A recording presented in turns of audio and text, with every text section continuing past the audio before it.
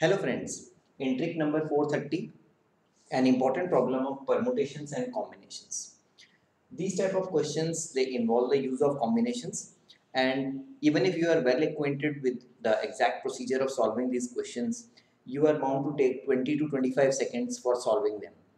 But today I am going to tell you a shortcut through which you will be able to solve these type of questions which are written on the board in just 3 seconds time only, that too without use of pen and paper.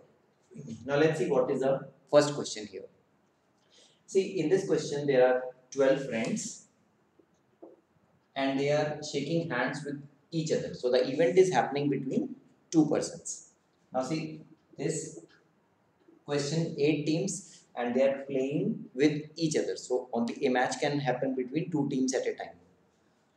In this there are 16 points. There are 16 points and they are joined in pairs. So again it is happening between two persons. So whatever happens, like a shake hand or a match or joining 2 points, these kind of events, the total number of times the event happens in this question can be calculated within just 3 seconds time only using an amazing shortcut. Now the shortcut goes like this. Now see, 12 friends shake hands with one another. What are the total number of handshakes? So this quantity, the total number of friends, we assume this as n. In this case 8 teams, so n equal to 8. And in this case 16 points, so n equal to 16. So the shortcut goes like this. Just take half of n and multiply by its predecessor n minus 1. See, in this case, the friends are shaking hands with each other only once. So, half of n is 12 and predecessor of 12 is 11. So, 2 cancels out 6 times and the answer becomes 66. So, there are 66 handshakes in all when 12 friends are shaking hands with each other.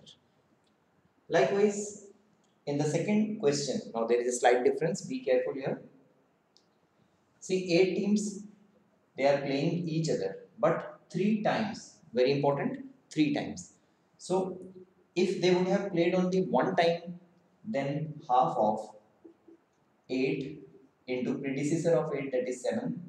So, 2, 4 times, so this is 28. But since the event is happening 3 times, so 28 will be multiplied by 3 also.